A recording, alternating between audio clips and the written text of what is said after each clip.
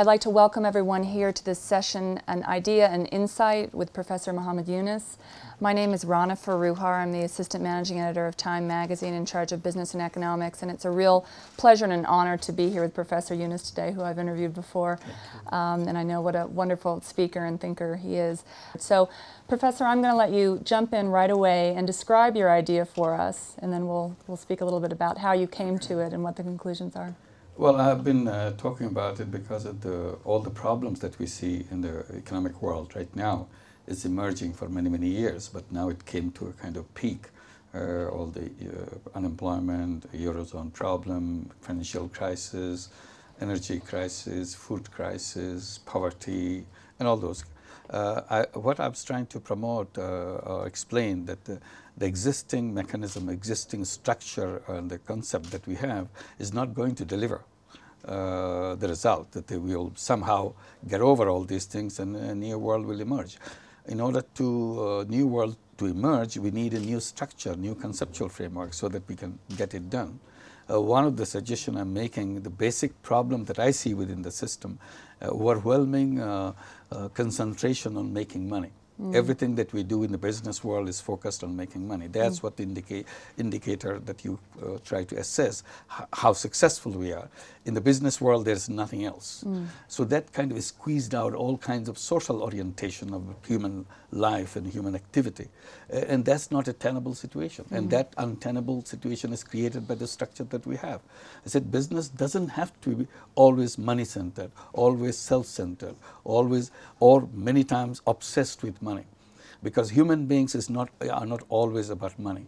Human beings is much bigger than just money-making machine. We are not robots. We are human beings. We take care of ourselves individually. At the same time, we take care of everybody else. We take care of the planet itself.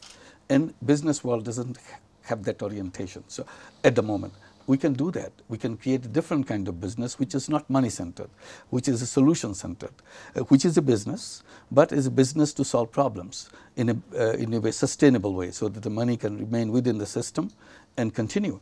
I'm calling it social business. Social business is about solution of the problems, and it runs as a business, but the profit stays with the company, no dividend. So it's a non-loss, non-dividend company. To solve social problems. And young people like it because young people don't want to inherit this creaky structure. It's a crumbling structure. That's not a good start for young people. They want to build their own. And that's what young people comes in the picture, and they are a very powerful generation. This is the most powerful generation ever had in the human history because of the technology in their command. A 7-year-old has much more technological power than a 60-year-old today, right now. So that's the power he or she grows with, and enormous speed, enormous way to do things, and he wants to do things for the world, and let's use that power to make that changes. So this is the time to address that issue. Tell us, if you can define precisely a little bit more what you mean about social business, and how is a social business different than these things? How is it different from a well-run NGO? Well, NGO by definition is a not-for-profit enterprise. When we talk about social enterprise, it's an enterprise which also makes money, dividends, and so on. It's orientation towards social goals. So we have no quarrel with any of these concepts. But we are trying to position a different piece of concept. This is a concept where it's a non-dividend company. That's the distinction between social enterprise and social business. Social enterprise could provide dividend to the owners. There's no bar to it. But within social business, there's absolute bar. That this is totally 100% focused on solving problems. And all profits go back. All profit goes back to the business. company because we create, or as an investor, as a promoter, I create this to solve problems, not for making money. Tell me a little bit about how you think the current system came to be broken, because it seems like that's an important thing in informing what social business should be doing. All the crises, some of the crises came with obsession with money. We think making money is the purpose of the life. Purpose of life is not making money. Purpose of life is to make oneself happy and the rest of the world happy. But that purpose is forgotten. So we have to reinvent the purpose. What is the purpose of our life? That's what the young people are looking for. Human life is about creativity, about doing things so that it becomes a legacy. You build a legacy for yourself. That's not what we do in business. In business, we have a big stack of cash, And that's why I say goodbye. We have the capacity to change that thing. Nobody should be unemployed. Nobody should be poor. For the same reason. We are capable. Nobody should be welfare dependent. Are you getting a lot more interest in these last few months and over the last year, as there's been such a growing debate about the role of business? You know, what should business do in society? Should it be just for profit making? The Occupy movement, all of these things we've been reading in the news. Is that a turning point, do you think? And are you getting a lot more queries now? It's very important. Like, look at the Occupy movement. It's a frustration, it's anger. People are angry. What are you doing with us? Why should I be unemployed? In some countries in Europe, unemployment among the youth is as high as 46%, 47%. It's a shameful thing to happen. Why the young people should go out of jobs? They are capable, they want to do things, contribute, add to the society, and that is a cutoff. So this is a kind of totally unacceptable proposition for a young person to remain unutilized with all the creative capacity. Unlike, for example, 50 years back of unemployed youth, today's unemployed youth, you are denying that capacity 100 times much more capacity than we did before. And tomorrow it will be much more capacity that we'll reject. So we have to redesign. Like we said there's a kind of invisible hand will take care of it. You are wrong. We take care of ourselves, not the invisible hand. We decide where we want to go. We design how we want to live, and we'll make it happen. So listen up, Adam Smith. Yes. Well, all right, we've heard about the idea, so let's move on to the insights section of this discussion. Tell us, you know, for people who would like to get involved with a social business, or for companies, multinationals, or small entrepreneurs that would like to create one, what's the roadmap? What are the steps that you see? Very simple. They can invite us. We can explain if they're looking for ideas. We can help them design. And many already have designed. Every year we hold a social business summit. Bring all the CEOs, all the universities, their students, business designers together, discuss it for over 3 days, and have a special session for the young people, a special day for the young people. This is one forum where we can discuss. And all the people who are already doing social business, they bring their merchandise, show how they do it, how they market it, what benefit it generates. So every company has a core expertise. So how do you use your core expertise to solve problems? They have enormous capacity, enormous creative capacity inside of the company. But this is all used for making money. They never thought this can be used for solving problems. So we are saying this is it.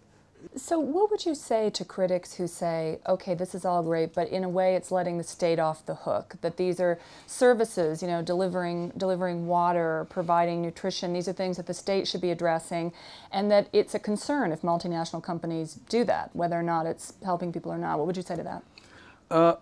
Government is not different from the citizens. Citizens make a kind of institution so that on their behalf they can take care of certain common things.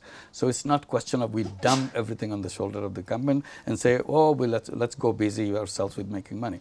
That's not a good solution, because individuals have much more capacity, creativity, unutilized for social solutions. So citizens should not be sitting on their hands and let government do things.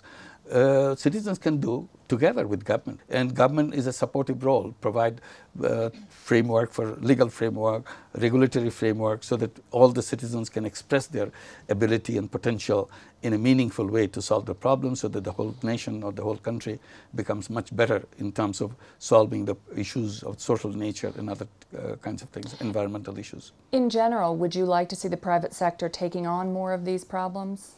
I'm saying every citizen can do that. When you talk about individuals, that's private sector, that's not government. So there are some overlap between the government and the civil society sector. I'm not using the word private sector because private sector indicates money-making sector. So I was very careful on that. I call it citizen sector. Citizen sector can do that, and citizen sector includes the private sector too. They are not different people. As an individual, as a CEO is an individual too. He lives in this country or in this planet. He has a responsibility. She has a responsibility, and why don't we use that responsibility together? You have the machine, the company, and that machine can be used to solve these problems.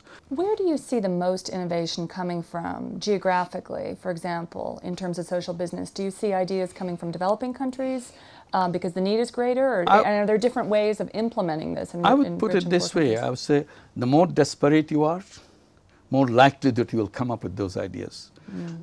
Because you are in desperate situation. If you are not desperate, you are not using your mind in that direction. So desperate situations are in poor countries, in Asia, in Africa, in Latin America, because they are desperate. So their young people, when they become educated, because they are now globally connected young people, they are not the old kind of letter writing, pen pals, and so on and so forth. They're text messaging and Facebooks and everything else that is coming, and God knows what is coming tomorrow. Well, much faster, much easier, and so on. So they will be using the technology power to address this problem. And then we need the support who have the expertise sitting around unutilized in that direction.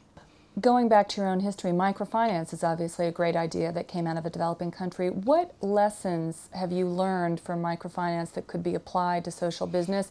And also looking at some of the challenges that microfinance has faced, what are the pitfalls and what lessons could be learned?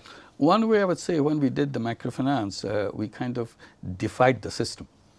Sometimes I explained what is microfinance. I said, I just look at the conventional banks, how they do it. Once I learn how they do it, I do the opposite. and it became microfinance. It's very easy. When it comes to business, the business world is a money-making business. We said, let's delink with profit, delink with dividend. We created social business. So we reversed the system. What this new model tells us about the path ahead and how to fix capitalism, which is sort of the big question. How do you think that social business can fix the problems in the current system?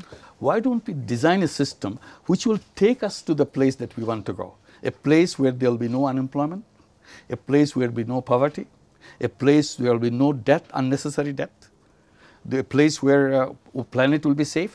After we put what is our requirement, what is our destination, then we work backwards, how to get there. That's what the system is to be. So it's fixing this one will waste of time for a while, then crash again.